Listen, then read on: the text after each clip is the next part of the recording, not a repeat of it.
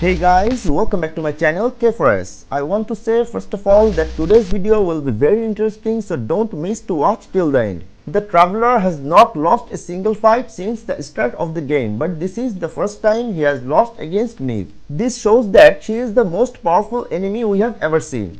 But is she still as strong after we added her to our collected player list? So far, we have dealt with a total of 4 Fatui Harbingers excluding Dottore. Among them, Tatagalia Child, the 11th, Ele Signora, the 8th, Scaramouche, the 6th, and ARLECCHINO at 4th place of the 11 Fatui Harbingers. Out of them, we got 3 as playable because one is already dead by the God of Eternity. In today's video, we will compare these 3 playable Fatui Harbingers to see who is the strongest DPS. I have divided this DPS showdown into 3 parts: single target, multi-target and crowd control. But before starting the video, I have a question for you. Do you ever buy the walk-in moon to make sure you don't miss out on your favorite character? Do you ever top up if you can save up to 20% on each of these purchases you ever make? LootBar is a highly fast and most reliable recharging platform with attractive discount. It's 100% safe cause only using UID to purchase Genesis crystal. And I bought the $50 pack. This normally would cost me $49.99 US. But as you can see, buying the exact same pack cost me only $40 US, saving $9.97 US. That's a huge saving, and I don't think I will ever buy it directly from Genshin again. Now new users can also get an extra 5% discount. Click the link in the description and pinned comment to get the amazing discount. Now let's start the video.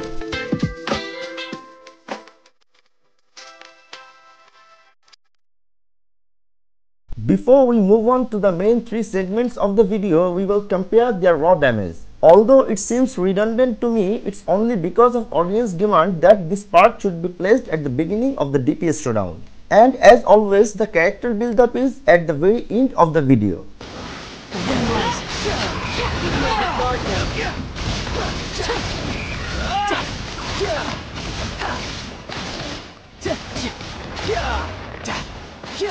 From what I have seen in Genshin community, Child has garnered more haters than fans due to the difficulty of his playstyle. Yet is an all-time favorite DPS for those who have once mastered his playstyle.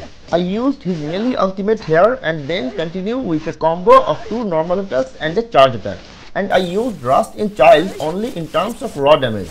His raw damage performance isn't bad at all.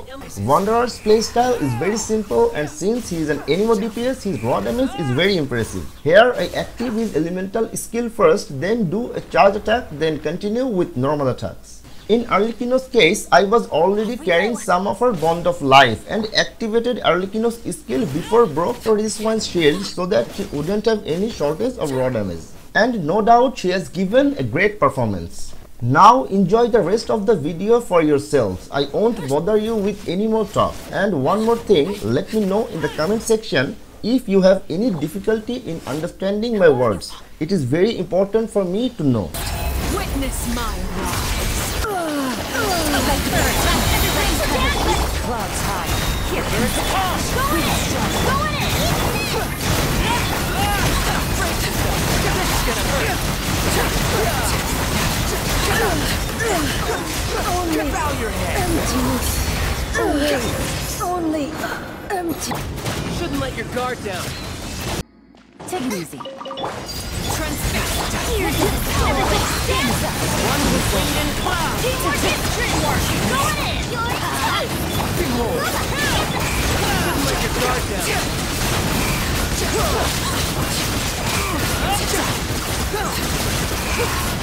You dare to gaze upon me? Let's see about that. Everlasting as the moon. Swarm fury. You dare to gaze upon me? Take it easy.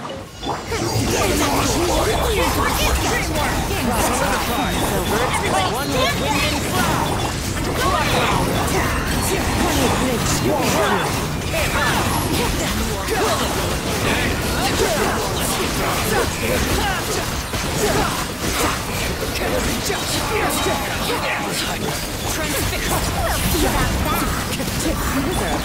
Light it up!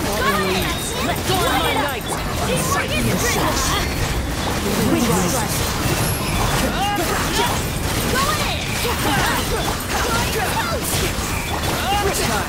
Fallen leaves. Adorn my night. One with me.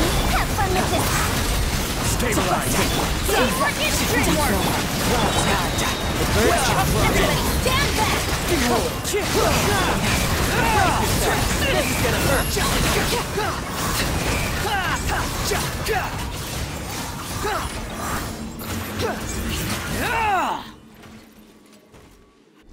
You dare to gaze upon me?